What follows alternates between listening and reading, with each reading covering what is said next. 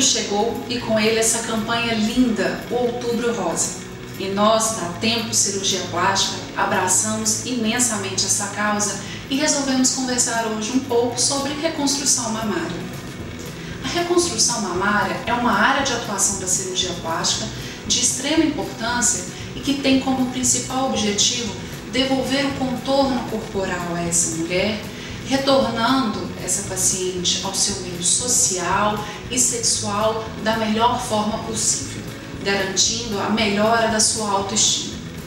A reconstrução mamária geralmente é feita em etapas, nunca numa cirurgia só, e são 3 principais tempos. O primeiro tempo, nós preocupamos em devolver o volume da mama, ou seja, a volumização dessa mama. Podemos fazer com a própria musculatura do corpo, com músculos das costas, por exemplo, como o grande dorsal, ou o músculo da parede anterior do abdômen, o músculo reto abdominal.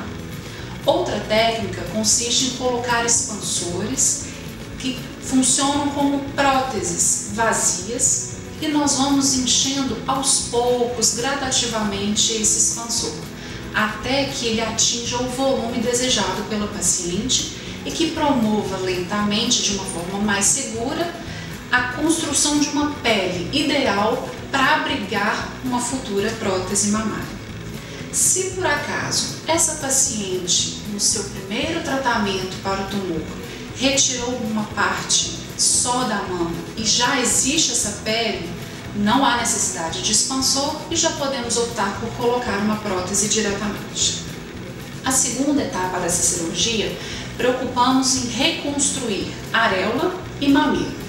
Podemos utilizar técnicas mais simples, como micropigmentação ou tatuagem, ou então fazer a técnica cirúrgica de enxerto de pele total.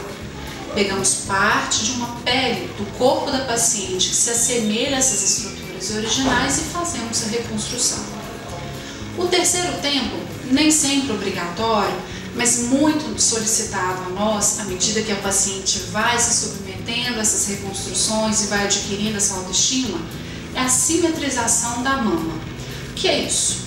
Nós vamos abordar nesse tempo a mama contralateral, ou seja, aquela que não foi tratada previamente pelo tumor.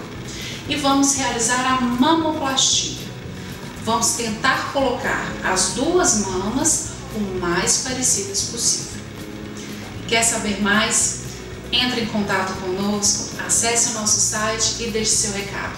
Vai ser um prazer te retornar. Muito obrigada e até o próximo vídeo.